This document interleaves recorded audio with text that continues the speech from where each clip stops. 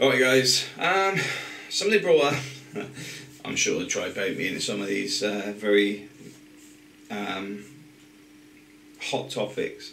Women in the armed forces, do I agree with it? The answer to that is yes. I agree in true equality though. So what that means is, if you need to carry 130 kilos, you need to carry 130 kilos. If you need to run the same speed as a man, you need to run the same speed as a man. You need to be the same fighting, fit personality. No, the marches are not adjusted. The gun sizes aren't adjusted. Do you know what that is? It's called tough luck.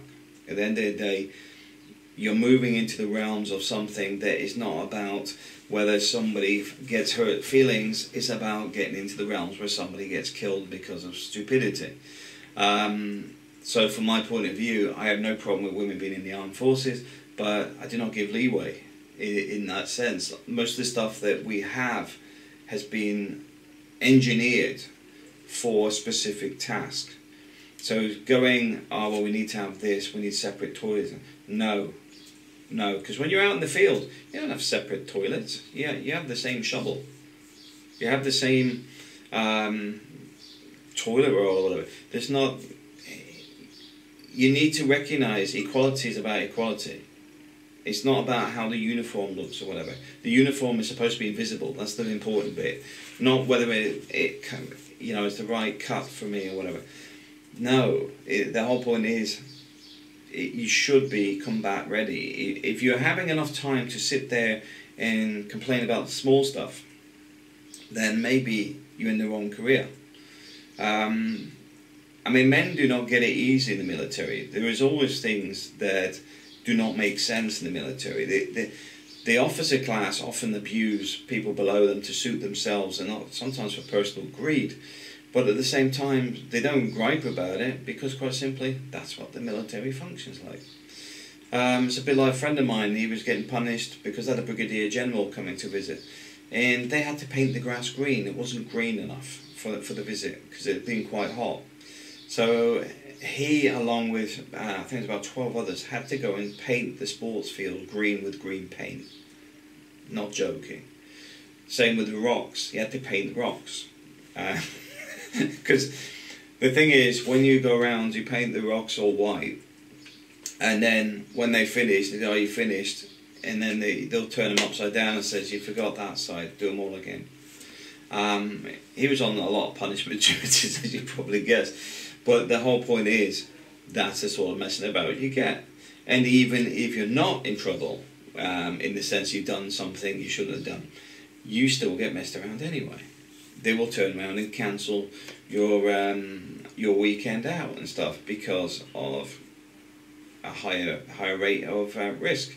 You'll also have things like where you're having to fill in for other people, whether you like it or not. The fact is, it's often a horrible environment, but at the same time, a lot of people like it. A lot of people come out with the right character, come out with the positive stuff. It's part and parcel of that is being in a environment where you function as a unit and have some great friends and stuff, because you're all getting messed around.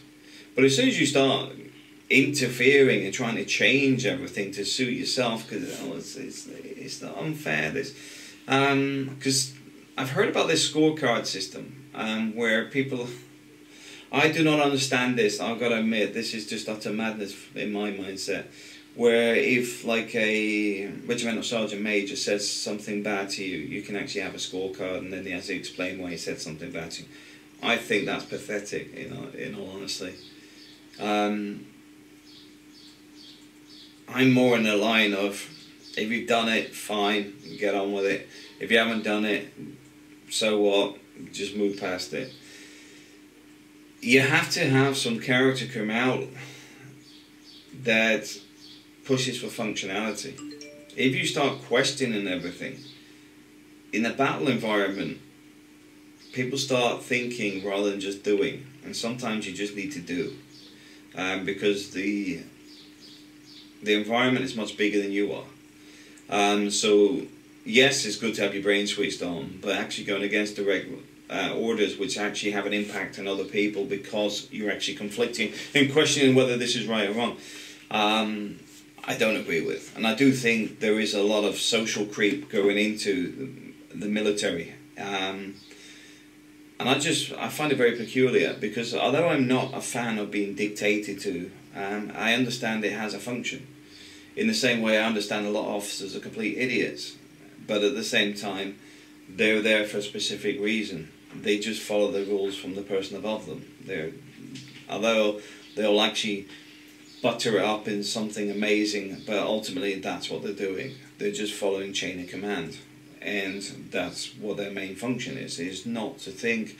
This is like even with Vietnam, where they used to get rid of a lot of the officers and stuff as soon as they went back out into the field, because they're sitting there with their little book deciding how this should be done from a officer class environment where the guys on the ground have actually been fighting in it for the last year.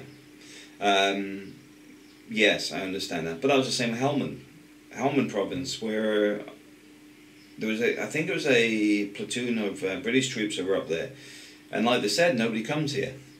You know, they're all sitting at the, I think it was Camp Bastion, and at the same time, like I said, nobody comes to Helmand. So they're all, you know, you get all the camera crews sitting in the nice environment or whatever. But they then sent one guy out to Helmand province with these guys, and they're under attack 24/7. They're under mortar attack, heavy machine gun fire, constantly under attack all day and all night. And yet, I think that was the first one where they actually recognised that things aren't as rosy as they were making out from the main encampments, because the camera crews weren't really dwelling that far out. But ultimately, this is a lot of the problem. A lot of it is manipulated. Social media manipulates things. And I do think, from my personal perspective, you can't have too much emotion in a battle environment. You cannot have too much emotion in a environment that quite simply has one function, which is to overwhelm, take over, whatever, kill, whatever needs to be done. Now, why I find it quite annoying and it frustrates me is when people actually go against a lot of people that were doing what they were told to do by their governments, and then getting betrayed by their own media and legal system in the UK, and then told what they were doing was bad, and it causes suicides and things like that. A lot of this stuff does not need to be discussed, because quite simply, unless it's actually going to emotionally help the people that were affected, then what's the point? You know, why cause suicides? Why cause undue stress to people that are already living their own nightmares? And I find that a lot of that is becoming a problem, because it is coming from people that are non-combatant, people that don't go to war zones, people that only go to war zones to find people that they can have an ambulance chasing legal case with. There is no depth to them. For me, that has no place on the battlefield. Do women have a place on the battlefield? Yeah, but like everybody else, there's no change. Shouldn't change or adapt to it. I mean, if you have an entire